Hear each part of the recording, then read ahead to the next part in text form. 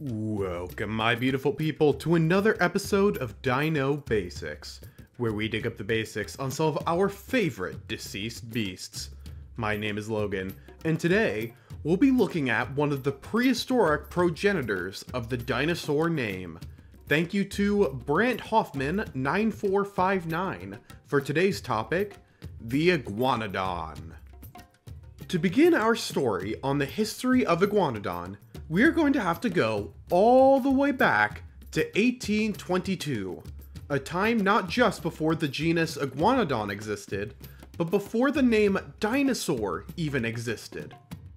This discovery was made in the country of Great Britain, specifically a southern county called East Sussex.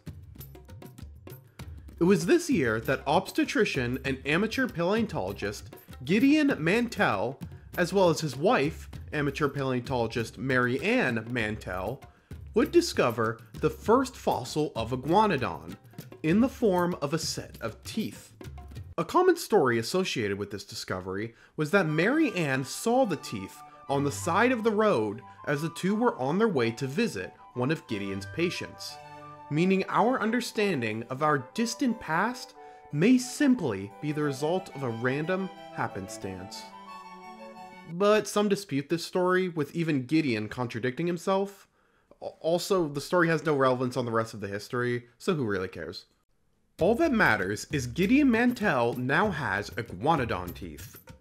Gideon would then bring the teeth to the Royal Society of London to be inspected by members of the faculty, but many in the scientific community simply dismiss them as fish or rhinoceros teeth.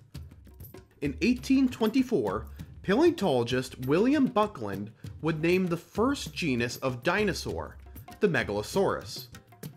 Importantly, Megalosaurus was not technically the first member of the Dinosauria, the classification used to organize all dinosaurs, as the name Dinosauria would not be coined for another 17 years, and instead was recognized as a member of the Sauria, a group that would later include dinosaurs, but at the time only included reptiles like crocodiles.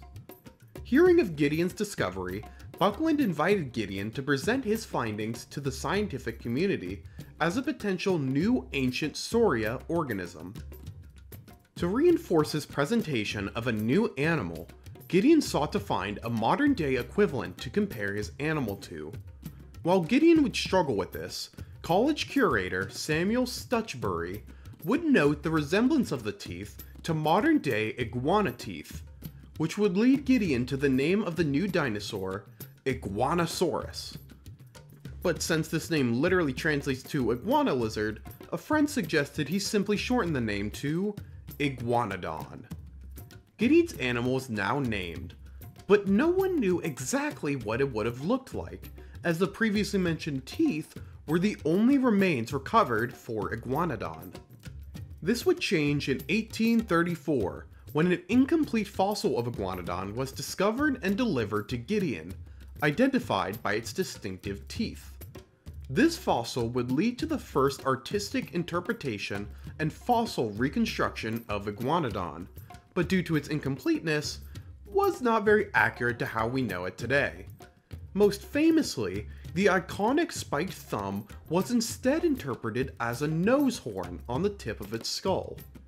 These early interpretations often presented Iguanodon as a lumbering, heavy animal, influenced by the works of paleontologist Richard Owen, and would define Iguanodon and dinosaurs as a whole for years to come. We've been going over history for a while, so let's do some fast forwarding. 1841, Owens would coin Dinosauria, including three members, the carnivorous Megalosaurus, armored Hylaeosaurus, and Iguanodon. 1878, 38 specimens of Iguanodon would be recovered over 4 years by miners Jules Croutier and Alphonse Blanchard, and overseen by supervisor Alphonse Briart. 1882, these skeletons were reconstructed by paleontologist Louise Dolo, who would be more accurate in the reconstruction, including moving the horn back to the thumb. Moving into the 20th century, Iguanodon would not have any major revisions in our understanding. David Norman would consolidate our understanding of Iguanodon into his scientific piece, Basal Iguanodontia, and David B. Weishampel would write Evolution of Jaw Mechanisms in Ornithopod Dinosaurs, redefining how we understood the eating behavior of Iguanodon and similar dinosaurs. The biggest change for Iguanodon would come in the 21st century. As advancements in fossil identification, particularly remnant protein technology, were made and previously discovered fossils were re-examined, many previously believed Iguanodon fossils were instead assigned to new genus. At one point, 9 new genus of dinosaur were named to differentiate them from Iguanodon. However, as of now, only about 3 are still recognized, including Manteliosaurus, Barilium, and Hypsilospinus. As of today, there are 2 generally accepted species of Iguanodon within the genus, being Iguanodon bernissaratensis and galvensis. Besides the 2 species being found in different areas of Europe, the 2 are very similar in appearance and size, mostly varying in skeletal differences, like different positioning and number of vertebrae. As previously mentioned, the name was originally meant to be Iguanosaurus. However, this name literally translates to iguana lizard, which is fairly redundant as iguanas are lizards. Instead, the modern name Iguanodon includes iguano, in reference to the lizard, and don, the Latin word for tooth, translating to iguanatooth. This name obviously references the teeth of this animal, resembling that of modern-day iguanas. Iguanodon is an ornithischian, or bird-hipped, dinosaur, and in particular is the namesake for a group of ornithischians known as the Iguanodontia. The Iguanodontia are an extremely diverse and successful group of dinosaurs that included members from the Middle Jurassic to the Late Cretaceous. Besides Iguanodon, members include the sailback Ouranosaurus, tiny Dryosaurus, as well as the diverse Hadrosaur family, including members like the Corythosaurus and Edmontosaurus. Focusing on Iguanodon itself, early estimates by Gideon placed Iguanodon at almost 60 feet, or 18 meters long. However, modern estimates place the animal at about 33 feet, or 10 meters in length, and about 9 feet, or 3 meters in height. Based on this size, Iguanodon would have weighed almost 5 tons. Similar to their descendants, the Hadrosaurs, Iguanodon would often walk and graze on 4 legs, but were more than capable of moving on 2, most often to run faster or prepare to fight rivals or predators. For fighting, besides their massive size, their most likely defense would be their spiked thumbs. The arms of Iguanodon were quite long and ended in 4 fingers with a 5th spiked thumb. This spike would range between 2 and 6 inches, and while media like to depict this as first and foremost a weapon to defend itself, scientists are not definitive on this conclusion. Some argue defense was only a secondary use, and was primarily used for stripping leaves and eating plants. The most likely answer would be that both uses were equally viable, being used for either situation. Regardless, Iguanodon had powerful back legs that, while strong, probably did not help it reach high speeds. Estimates believe Iguanodon could only reach about 15 miles or 24 kilometers per hour, so it is unlikely that outrunning predators was a viable option.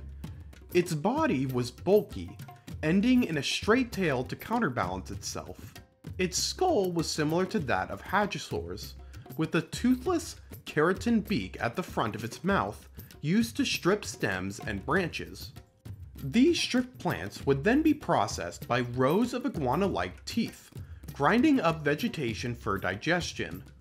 Unlike Hadrosaurs, it is unlikely they had columns of replacement teeth, and overall, Iguanodon likely had much less teeth than an average Hadrosaur. Iguanodon would have lived from the late Jurassic 160 million years ago all the way up to the early Cretaceous, almost 100 million years ago. Based on fossil evidence, both species would have lived throughout modern-day Europe, specifically in the countries of Great Britain, Belgium, Germany, Spain, and Portugal. During this time, Europe was a tropical environment made up of a variety of different lush biomes, like low-lying forests and wetlands. Whether these environments would be roamed by herds of Iguanodon is not as straightforward as it may seem. While groups of up to 20 to 30 specimens of Iguanodon have been found in the same area, seemingly showing evidence of herding behavior, many scientists believe that this is unlikely, instead simply occurring due to sudden events like flash flooding, killing off a number of Iguanodons and then depositing their bodies into the same area. However, due to evidence in related species, it seems likely that Iguanodon would have formed herds with other members for protection. This herding would be necessary to protect against predators like the Eotyrannus and Neovenator. However, it also could have lived alongside fellow herbivores like the tiny Hypsilophodon and armored Polacanthus. Due to their prominence as one of the first named dinosaurs ever, Iguanodon has had significant historical and cultural impact throughout the years. In terms of historical prominence, the Crystal Palace would erect a pair of Iguanodon statues in 1852, being one of the earliest exposures the general public had ever had to dinosaurs, as well as defining the appearance of Iguanodon and dinosaurs for years to come. Iguanodon was even included in the Borough of Maidstone's 1949 coat of arms, due to their significance to the area. As for cultural significance, Iguanodon arguably rivals heavy hitters like Tyrannosaurus and Triceratops in terms of public recognition. This recognition has earned them a variety of roles throughout the years, including documentaries like 1992's The Dinosaurs, 1999's Walking with Dinosaurs, television shows like 2009's Dinosaur Train, as well as video games like 2018's Jurassic World Evolution as part of the Cretaceous Dinosaur DLC, and 2020's Path of Titans, just to name a few. And these are just minor roles. One of their most significant roles is most likely being portrayed as characters like Aladar, Bira, and Bruton in one of the worst Disney movies, 2000's Dinosaur. And yes, it is bad and we all know it. The same studio that brought us The Little Mermaid and Lion King also brought us The Love Monkey, and we as a species have to live with that. The whole movie is brown and nothing happens, it's just dinosaurs walking for a full hour! Iguanodon's lizard-like appearance and massive size has come to define what dinosaurs look like to the general public. This public recognition and storied history has made Iguanodon a truly crucial dinosaur in the world of paleontology. And unlike the Disney movie, Iguanodon is always something Iguana see more of. That's gonna do it for this episode. Thank you so much for watching, and I hope you enjoyed. Be sure to leave a comment below what you think of Iguanodon, and if you've heard this dinosaur before the video. And before we get too many hate comments, Disney's Dinosaur isn't that bad. It's like a 5 out of 10. It has its moments, it's just mostly boring and dumb. Next week, we've got another European dinosaur, as we explore the basics on the baryonyx. Thank you for your support, and see you in the next video.